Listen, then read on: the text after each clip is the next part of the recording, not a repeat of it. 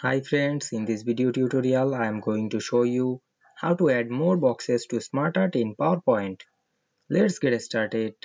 At first we have to open a PowerPoint presentation. Then we want to add more boxes to SmartArt. We go to the SmartArt slide and we can see here three boxes, this SmartArt. Now we want to add or insert more than box. Click the SmartArt and go to the SmartArt design menu. Then we can see here many options. Then we select the add shape option. Then we can see here added a shape. Again click the option and add it one by one shape. You write anything on this shape.